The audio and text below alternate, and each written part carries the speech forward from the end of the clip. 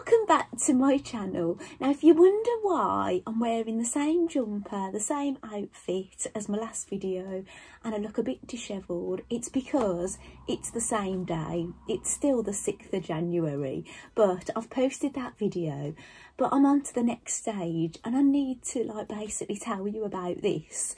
So it's all about the toaster sweater, right? So as you know, recently I made the version 2 of the toaster sweater, and that's not why I bought this pattern. I bought it because I wanted to make version 1, but when I bought some fabric to make the Hudson pants that wasn't suitable, it screamed version 2, so I ended up making version 2. But I still desperately wanted to make version 1, and I won some fabric from By Graziella Fabrics, and it's really quite a bold print. It's really out there with this loud print, and it's directional as well.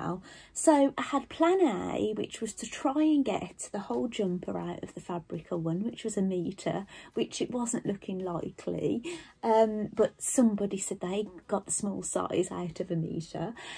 Plan B was to match it up with fabrics I've got. Now 2 people that watched my video said that they thought that the pink glitter fabric I had that I was wearing looked good with it, and I actually agreed with them, because when I looked at the video I thought, yes, that looks very good together. And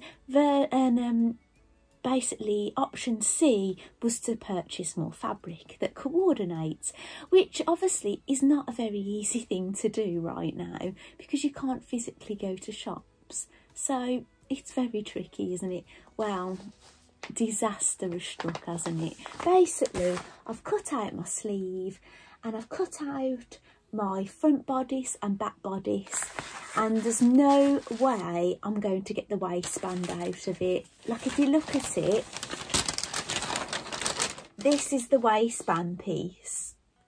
It just, not a chance.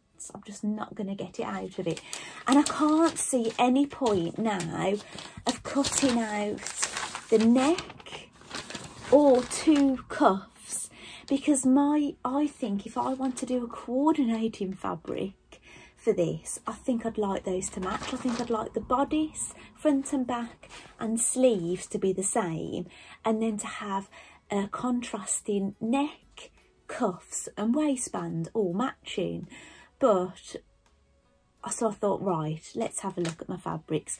Now I had a look at the first pink I looked at. I thought, no, that just doesn't look right, and I'd already come to that conclusion in the previous video, hadn't I? And I matched up the, I don't even know if I've got enough of that pink glitter fabric. I didn't really lay it out, but when I got it next to the fabric I won, it looked horrendous. It really looked horrendous. It basically made the pink fabric next to this, made it look like the colour out of this had ran into the leaf prints. That's how it appeared, and so nothing goes. So basically I've got all excited. I've traced out my toaster sweater this evening. I've cut all the pieces out. I've cut out the bodices, cut out the sleeves, and I'm stuck. I'm just stuck. I can't do it. So the only option is to buy fabric, but it's colour. Like, I could buy the same fabric, but I kind of think it's such a busy print. I think I would prefer something plain around the neck and then the plain other bits, if I could be perfectly honest, rather than going full out the whole jumper kind of thing. So yeah, I just don't know what to do really. I'm going to get my thinking cap on and see if I can come up with anything. Well, actually, while I'm sitting here, an idea has sprung to mind, but if I do this, I don't think I'll be able to get the other bits out of it. I was just looking at the back of the fabric. I was thinking, if I cut the waistband on the diagonal, which I did consider doing anyway with the leaf print, even though I wasn't very fond of that idea, but I don't think then I can get the other pieces out of it. So I don't know what's going to happen. So I'm going to stop this bit of video now, but obviously don't go anywhere, because this is just the first part of my next vlog that I'm doing. So hold tight and I'll see you maybe when I've figured something out. Bye.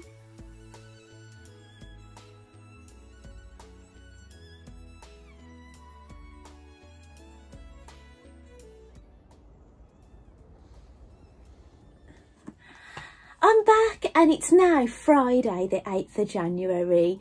The only little bit of footage I did yesterday was a little bit of bathroom progress from my husband. He finished the tiling, and a little bit of, I was showing you the frost. We did later on get snow, and we've woken up to a nice dusting of snow, but it's virtually disappeared again, so we haven't got out on the sledges yet. But you may notice I'm wearing something rather bright that's given me a lot of drama. Yes, I've done it, and I'll let you know exactly what I've done. And I have got it out of the meter, and I've had to do some crazy things to get it out of the meter, but I actually did it. And you will, as you'll know probably from my previous clip, that this is what I've been making, the Soho 7 version 1, and I won a meter of this fabric from, and it was basically an Instagrammer that I was tagged in it. I think it was Becky, Notes from the Sewing Room, that tagged me in it. And the Instagrammer, do you know what, I can never remember her Instagram name top of my head, but I'll put that up on the screen for you to see. And it's something to do with I seam or something, a lot maybe, I don't know, but something along those lines, but it will have come up on the screen. And the fabric came directly from by Graziella Fabrics, if I'm pronouncing that right, and I won 1 meter. Now this jumper, cut for the small size, the extra small size I made, it calls for how much, 1 meter 0.6, yeah, 1.6 meter. In American sizing, that's 1 yard, 1 3/4 yards of fabric, right? And obviously when you've got a directional print as well, that can often actually increase. Well, how I've done it, I don't know how much you can notice it. I cut out the back bodice, the front bodice and the sleeves first. Then I realised I didn't have enough width to get the waistband out of it, and then I thought about doing it on the diagonal, which I wasn't overly keen on, but then I wasn't sure if I was going to get then the cuffs and the neck out of it. Well, this is what I did. I prioritised the waistband first, and I did cut it on the diagonal, so you might be able to see here the leaves going like this. Then obviously I had to get the cuffs and the neck out. Now I would have liked then the cuffs to be diagonal, but I couldn't do it. So basically I had to cut the cuff straight, and then all I was able to do then was cut the neck diagonal. So what I've tried to do, so there isn't any crazy looking things, I've made all the bodice, the leaves going up. I've made the cuffs, the leaves go down to look a little bit different. I've made the leaves go diagonal here, and I've made the leaves go diagonal here. Now if you can see, the leaves on the neck go diagonal and up, and the leaves on the waistband go diagonal and down. I actually wanted those to go diagonal and up as well to match the neck, but the way these leaves sat quite central looked better than the other side. It was the placement was not going to look quite as good on the other side as it has on this side. But do you know what, I absolutely love this jumper. Now my husband, he has seen this kind of in the making. He hasn't been in here while I've been making it. I've made it basically on my overlocker, but there was some top stitching involved, which I did on my Coverstitch machine, which is still in the kitchen. So he's seen me going in and out and things, and he's seen it, and he said, "What are you making there?" And I said, "I'm making a jumper." And he did say, "What, are you sure?" He says, "It doesn't really look like a jumper kind of fabric." He said, "It looks more like what you'd make a cushion with. And I said, I assure you it's sweatshirt fabric, and lots of people have used it to make, you know, this kind of thing, like sweater cardigans and things. So don't worry, don't worry. And I've actually showed him, because on the By Graziella website, they've got a picture of it made up in a hoodie on a little girl. So and I think he kind of warmed to it a little bit. Now, my experience with my this is going back to my Coverstitch machine, which if you've been watching my videos, you know I haven't had it very long. Now, I had to change the threads to pink.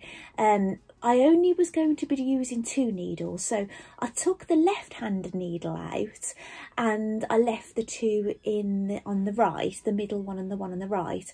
I unclipped the top threads. I left the looper thread in white because obviously it was the looper, you wasn't going to see it. And I threaded my pink threads up. And there were Gutterman threads that I used, not like overlocking threads or anything. And there were brand new ones, both the same. And basically, I top stitched with it. 1 needle either side of here. I don't know if you can really see that. It's a pale pink thread, so it is a contrasting thread, and it does show up. So I've done it down the raglan pieces here and here and on the back. Now the first one I stitched down, it didn't look good at all. I'd got a few skip stitches, which obviously I wasn't getting before when it was already threaded up when it arrived with the white overlocker threads. So I stitch over it again, but the ones that had done the loopy stitch, they still looked bad, and then I hadn't stayed exactly on the line, and I really wasn't happy. So yesterday evening, when I was sitting watching the television with my husband, it was a double bill of Emmerdale, so I did it through that. I unpicked, basically it was 4 rows of stitching, and they were cover stitch, and I've obviously not had to do that before, and it was quite a task because I have a certain way of unpicking stitches, and obviously I'm a bit new to cover stitching, and I was in a right mess with it, but I knew I would feel a lot happier. But obviously I had to figure out why I was getting skip stitches, and I found out why. What was happening, I don't know if it's because the spools were quite new, but they were getting a bit tight. When they were feeding off the back of the cover stitch machine, they were getting a bit taut. So what I did this time is I would stitch a few stitches and I would just tease them off a little bit at the back just to make sure they were loose. I'd do a bit more and I'd check again.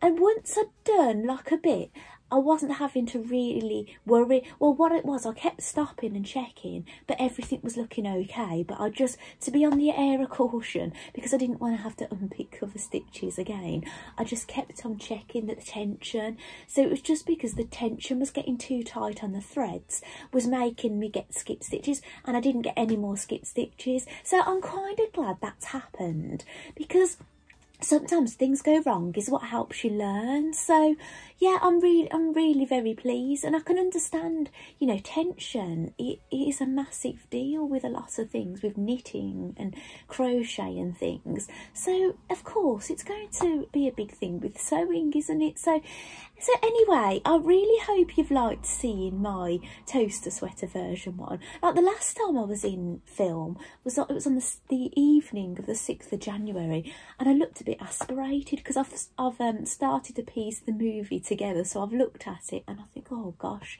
I look a bit dishevelled and aspirated. So I hope you're glad to see me looking a bit more cheerful and actually in my jumper. So I'm really pleased. Obviously I didn't know when I cut out my waistband, I really, at that point, I didn't know if I was going to get all of the jumper out of it, and I literally just about got this jumper out of it, you know. But if so it's good to know that you could, with an extra small size, you can get it out of middle. But who's to say?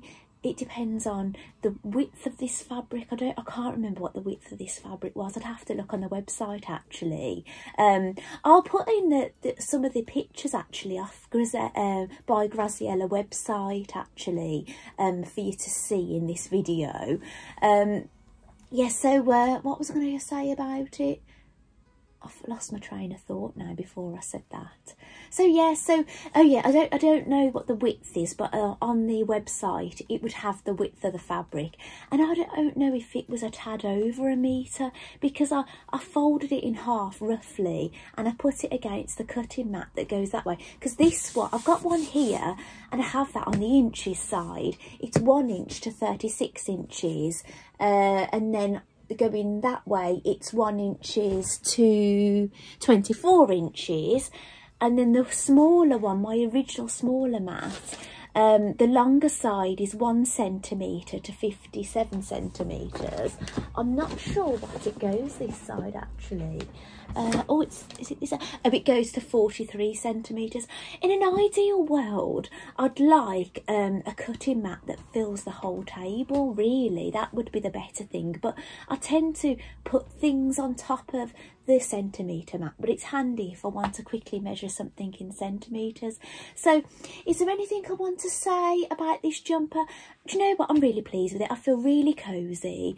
My husband hasn't seen it yet. I've literally just made it. I've not pressed it or anything. I just get so excited. I've run upstairs, I've taken photos. I haven't mentioned the photographs, have I? So I haven't looked at the photographs again yet. I've took the photographs and then dashed down here, so I'll insert the photographs I've taken. I've taken quite a few this time, because obviously I've won this fabric, and obviously I want to, you know, show it quite well, because obviously I want to thank the people that sent me the fabric for free, you know, in the Instagram competition that I won, which is really nice, isn't it?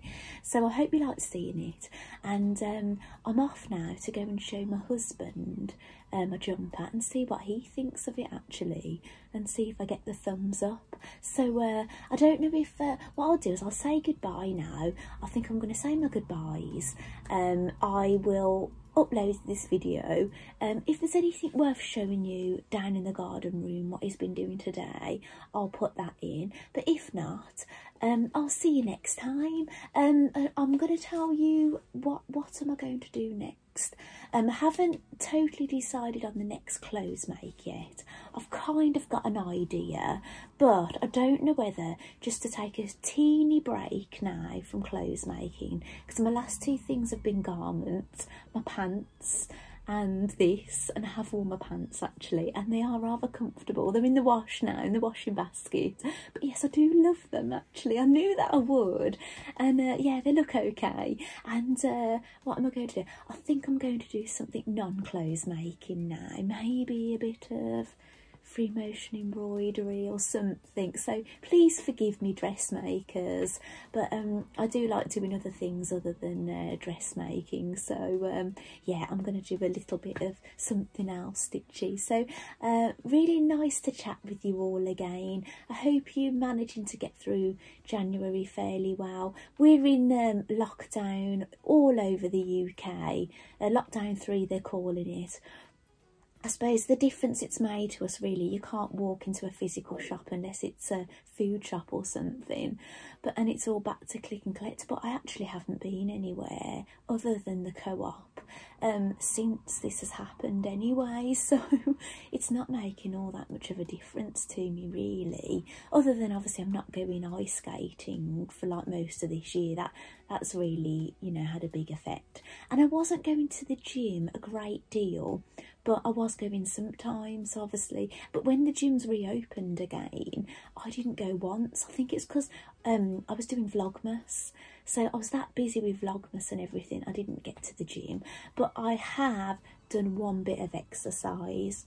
I'm feeling very proud because we have got an exercise bike. I've only ever used it once before, so I've been on the exercise bike, and I remember now why I don't go on it, because I don't know if there's something faulty with it, but I was on this bike on a not like a flat setting, it wasn't like a hilly thing. I had it on level 1, and after 4 minutes I was absolutely exhausted. And surely I'm not that unfit, you know.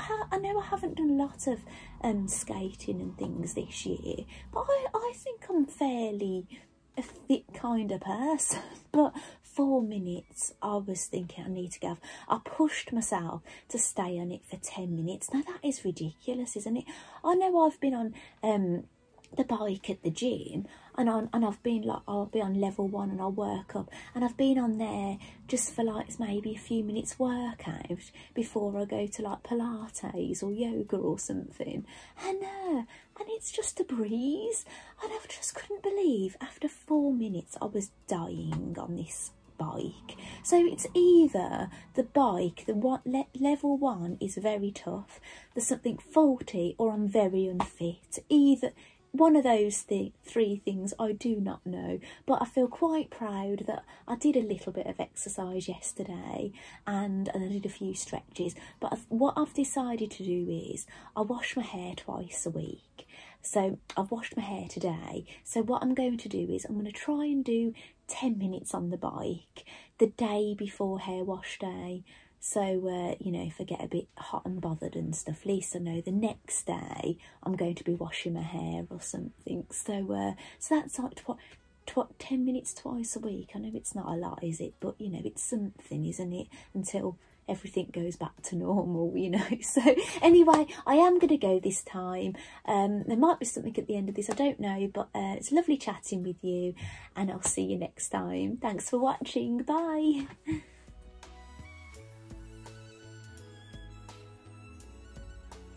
Right, I'm just back from the garden room. Hopefully you've seen a little bit of footage.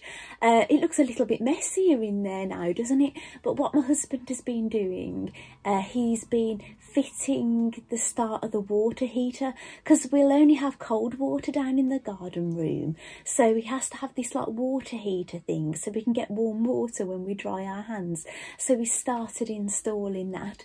When I went down there, he was in the little toilet room, and I said, do you want to be in this video? And he was like, no. So we got out of it, but he got to see my jumper, and he was like, had made some nice ooh kind of thing. He said, yeah, he said it's nice. So I got the thumbs up from him. So and I told him that I'd said what he'd said about it to use on video, and he said, well, make sure you tell them that I like it. So I've come back on to say that my husband likes it. And oh, a little bit of good news regarding my son that was scammed. I forgot to tell you.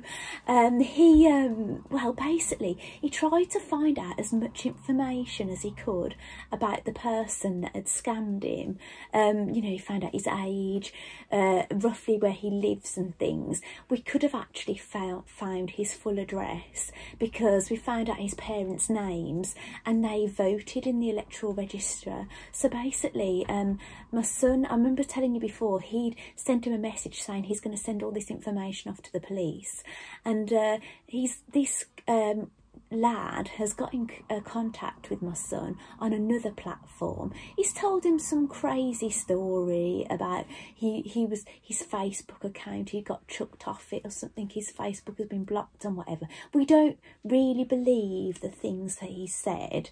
We think it's just because my son has scared him with all the information my son's managed to find about him, with his parents' names and things, and saying, I know where you live and kind of thing, and I'm coming to see you. And so he's actually well, my son gave him his bank account and sort code number. I might have put him off doing that if I'd have known, but he has put £100 into my son's account, and he said he'll give him the rest of it in a few days. So fingers crossed that happens, but at least he has got £100 back from him. So that's really good news, isn't it? I really never thought he'd ever hear from this 22-year-old again, or get a bean out of him. So hopefully my son can get the money back. And actually what he wanted to buy, he wanted a laptop of a certain spec, because he's doing computer things, like cyber kind of things at college, and the college computers aren't very good at, you know, the college he's at. So he wanted his own one to take, so we could use it. But obviously, because he's into computers, he knows what he's looking for, but he couldn't really afford what he wanted brand new, so he knew we'd have to get it second hand anyway. So obviously, fingers crossed he gets the money back, he'll still be on the hunt for a second hand one. But it's a shame, because the day after he had the money taken off him and never got the computer, one came up locally. It was £100 more. But yeah, it's such a shame, isn't it? But fingers crossed he'll get the rest of the money, and thank goodness he's had £100 back. That's amazing, isn't it? So that's really good news. Anyway, I'm sorry to babble on again, and I am going to go this time. I think I'm gonna have a move of things around, because my machine that I do, not free motion embroidery. I do my free motion embroidery on my standard sewing machine that I use all the time. I have a separate machine that I do machine embroidery on. It's a second-hand machine that I bought from a friend, and it's kind of like, when I want to use it, I have to get it out on here. Then obviously this desk is unusable, because I've freed up I've freed up a desk of a machine over there, but I've put a load of stuff on it. I'm going to try and get it set up so I can do a bit more regular embroidery on it, because I just want to try and make a bit more use out of it. It seems a shame, really. I only use it every now and then just to put a name on something and things. So yeah, I want to try and do a bit more with it, really. I've had it a number of years now, and it only comes out every now and then. I did use it in December. I embroidered my name onto my pyjama bag, didn't I? So that was nice. You know, if you're not in the mood for doing all free motion or applicating things, it can be handy just to have the machine do it for you, can't it? So anyway, I am going to go this time. I'm going on again. So thank you so much for watching, and I'll see you next time. Bye.